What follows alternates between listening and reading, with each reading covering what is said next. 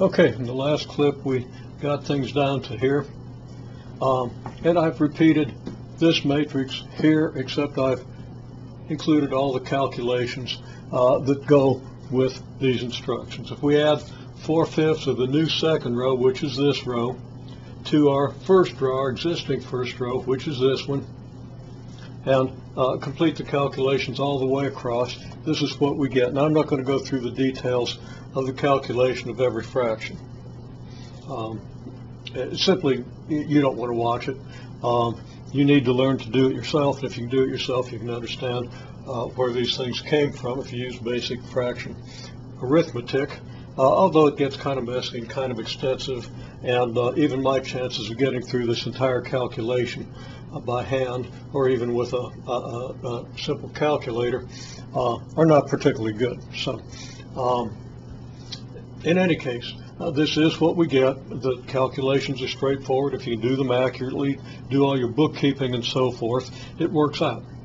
And the last row, the etc. here in the last row, turns out to be this. Okay? So we're going to continue from here to give you some indication, because this is where the fraction calculations get even nastier, and we will do a couple of those and give you some guidance as to where things go from here. All that's left in the calculation at this stage is to simply, our third row is done. This is the third row of the calculation, and actually I think I do have a slight error here. Let me stop and see if I can correct it. Even slight errors are pretty tragic here. I multiplied the third row by negative 13 over 97, and I did that, except I really didn't do that. Okay, I don't have that third row right. I'm going to correct that. Okay, this last row, which was obtained just by multiplying this row by negative 13 over 97, I got to here and I was kind of right, except I had a negative on this thing.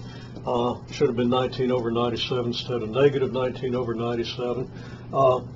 Here, I just wrote this down without multiplying it.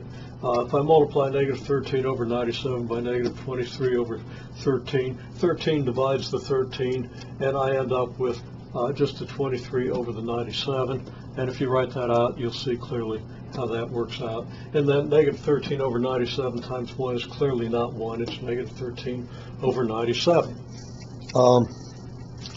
Okay, now we have the third row with a 1 here. All that's left, our third row is done, as I started to say before. So I'm going to write that down.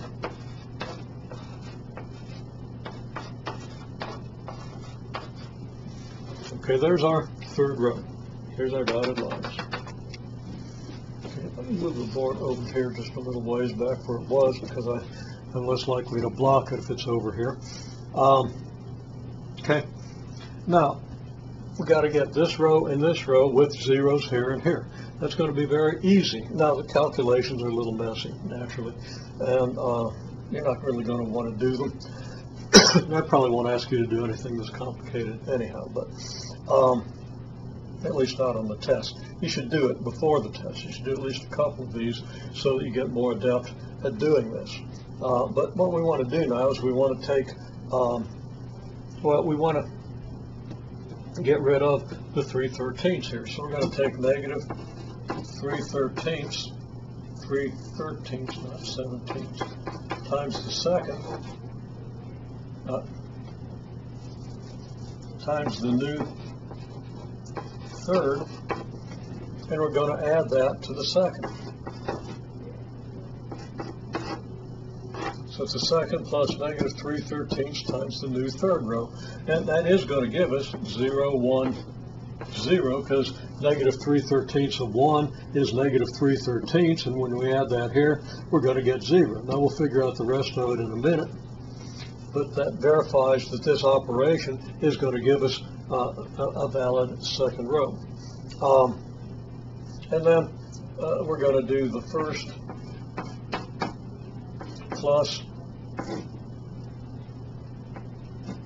negative 18/13 times our new third row.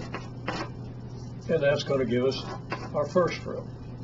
And it's going to give us 1, 0, 0 to start with.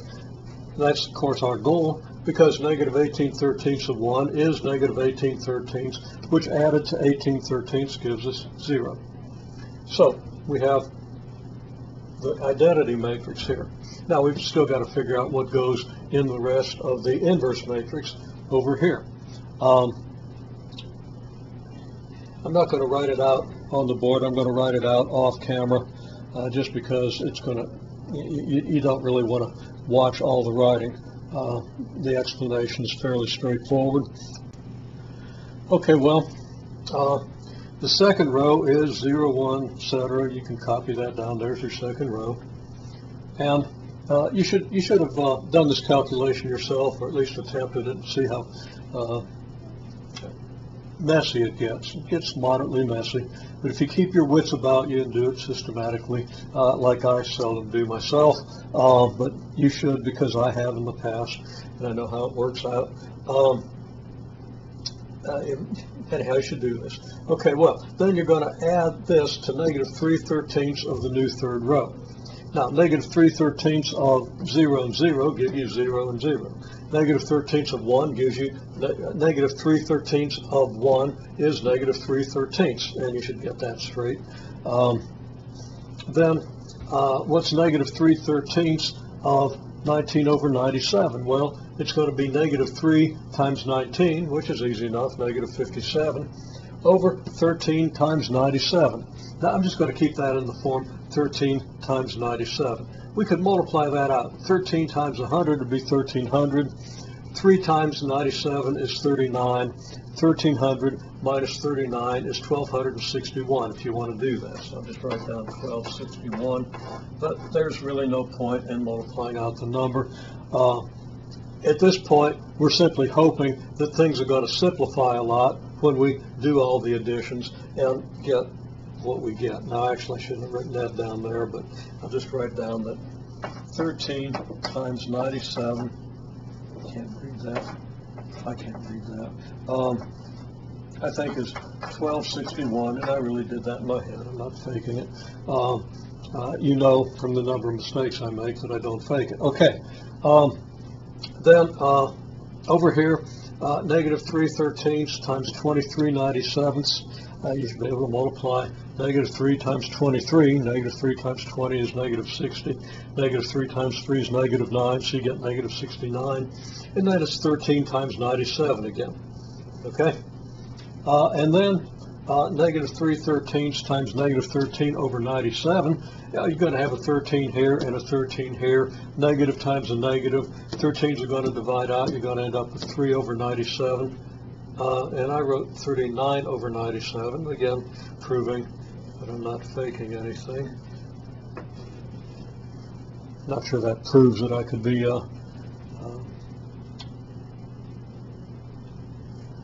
perpetrating a massive scam here, but I believe that's 3 over 97. Okay, so now when we add these rows, we're going to get 0 here, we're going to get 1 here, we're going to get 0 here, as we already know. And then we're going to do 3/13 times negative 15 over 37 times 97. Just for illustration, okay,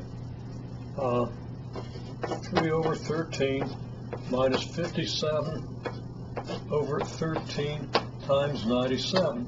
Now you see the wisdom of writing this number in factored form, 13 times 97, rather than multiplying out 1,261.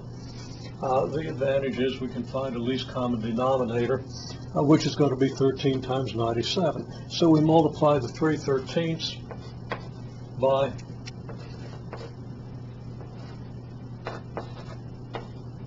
97 over 97 minus 57 over 13 times 97. And what do we get? Well, 3 times 97 isn't bad. 3 times 100 is 300. 3 times 3 is 9. Subtract 9 from 300, you get 291 over 13 times 97 minus 57 over 13 times 97.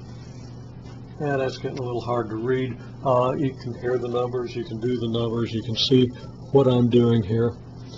Kind of running out of room. But 291 minus 57 is going to be 234. So that's 234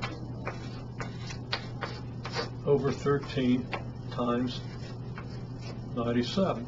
Now hopefully either 13 or 97 will go into 234. And as it turns out, 13 times 2 is 26. 13 times 20 is 260. 234 is 26 less than 260, so that this comes out 18. We get 18 over 97. So that this addition reduces down to 18 over 97. The denominator, even though it looked like it was going to get really ugly with this 1261, turns out to reduce down to 97. There's no way we could have anticipated that. There's no particular insight. You just got to crunch through the numbers. Now, if you do the same thing with the 5/13ths, you're going to, of course, add that to negative 69 over 13 times 97. The steps are identical. It's just you're going to have a negative 69 here and a 5/13 here. You're going to multiply this by 97 over 97. Do the multiplication, keep the denominator factored, and the numerator is again going to be divisible by 13, and you're going to end up with a fraction whose denominator is again 97. Okay, you can do likewise throughout the calculation. Now, of course, the easy part here is 0 and 3/97, which gives us 3/97. You do the same thing with the first row plus negative 18/13 times the new third row. You're going to get this. Now, the big point of this is that this matrix over here on the right, of course, the matrix on the left is the identity matrix. The matrix on the right is our inverse matrix.